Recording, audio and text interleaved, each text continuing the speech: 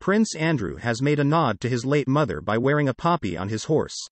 The Duke of York, 63, appeared in high spirits as he took his horse for a ride outside the Royal Lodge in Windsor today.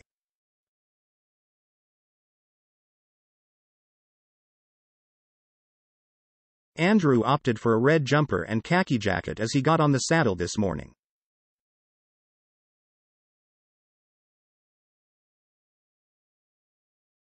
His horse sported a poppy on its side, a gesture often related to the late Queen Elizabeth, who would exhibit the red flowers on her horses each year around Remembrance Day.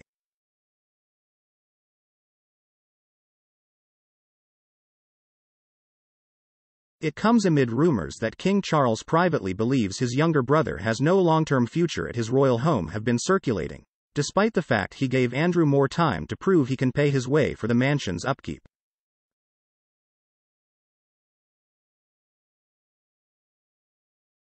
One family friend said, "In all honesty, I would not expect to see the Duke of York of living at Royal Lodge in the long term.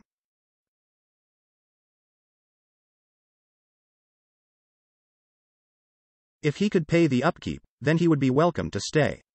But the chances of that happening are, frankly, remote."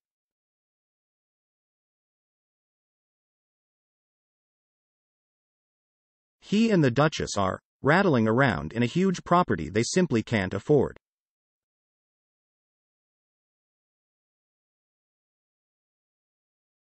The King culled Andrew's annual allowance, believed to be in the region of £250,000 following the emergence of the Jeffrey Epstein scandal.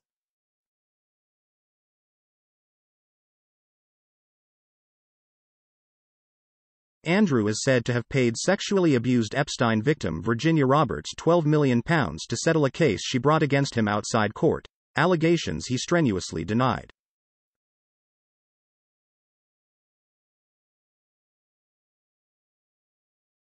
Last month, Andrew was pictured going around Windsor Great Park on horseback. The father of two sported navy jodhpurs and a zip-up jumper featuring a royal cipher on it for the outing, making sure to don a riding helmet and gloves.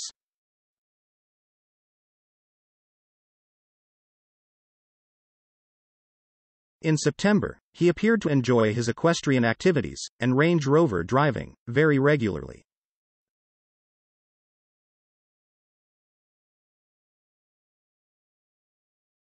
The pictures follow reports that the beleaguered Duke of York has been granted permission by the monarch to stay indefinitely at his Windsor mansion after they thrashed out a new deal.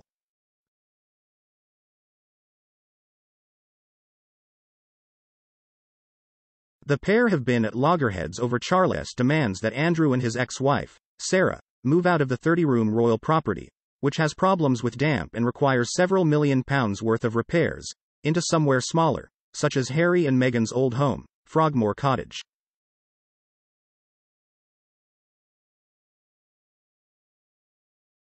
The Mirror reported last month that Andrew had been granted a stay of execution after Charles accepted his brother should be given time to prove he can pay for the mansion's upkeep.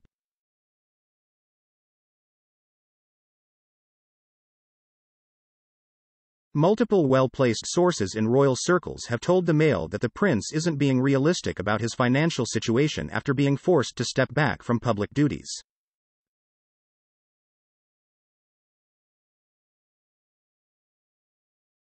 A family friend said, "It's all a bit cloud cuckoo land, I am afraid. No one, not least His Majesty, believes there is any realistic, long-term chance of the Duke of York being able to keep the roof at Royal Lodge over his head."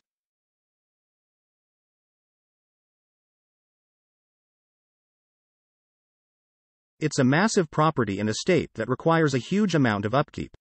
The King's powers to remove Andrew are limited because he took on the late Queen Mother's Grade 2 listed property from the Crown Estate in 2004 on a long-term lease and has funded many millions of pounds worth of renovations.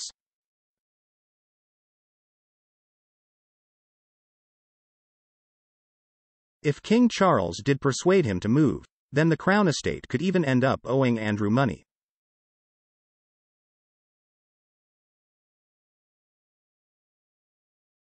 But the sovereign is alive not only to how it looks for a jobless ex-royal to live in such palatial surroundings, but also to the lucrative income Royal Lodge could bring in as a rental property on the open market.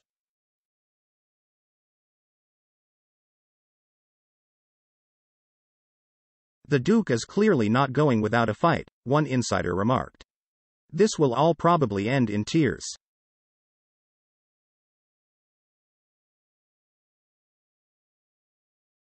Mostly likely his.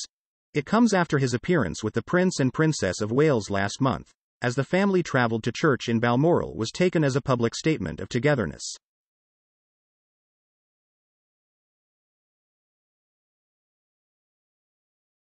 Sitting beside William on their way to church, Andrew appeared to be well and truly back in the royal fold.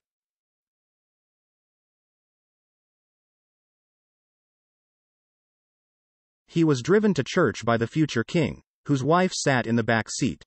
They joined other family members at church as the royal family had their first summer break at the estate since the Queen's death there a year ago.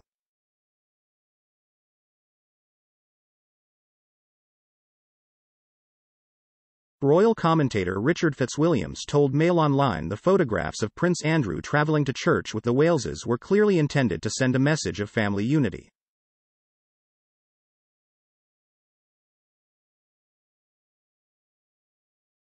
But he insisted it was not a sign Andrew could return to public duties in any form.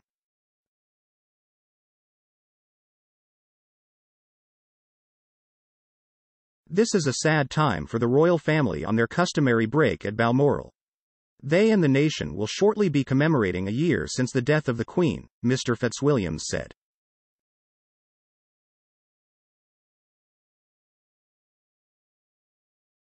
We know how close Andrew was to the late Queen. His appearance at the Duke of Edinburgh's memorial service in March 2022, where he supported her physically whilst she was giving him emotional and financial support, caused much controversy.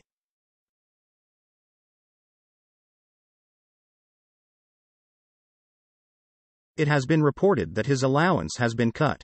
It was rumored that his tenure at Royal Lodge in Windsor, which is his home, was in danger.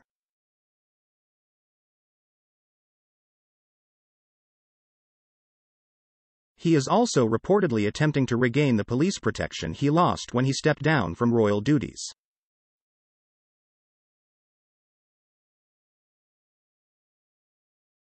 But Mr. Fitzwilliams added, "It is important to stress that there is no possibility, as King Charles and Prince William have always realized, of him returning to public duties in any form."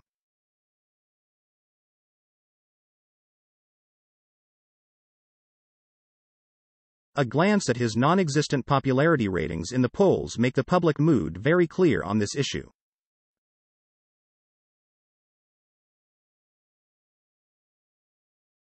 However, what is being emphasized is harmony on a personal level, and clearly he and his immediate family, who are also at Balmoral, will appreciate this a great deal, especially as the photographs we see today are such a very public statement of togetherness.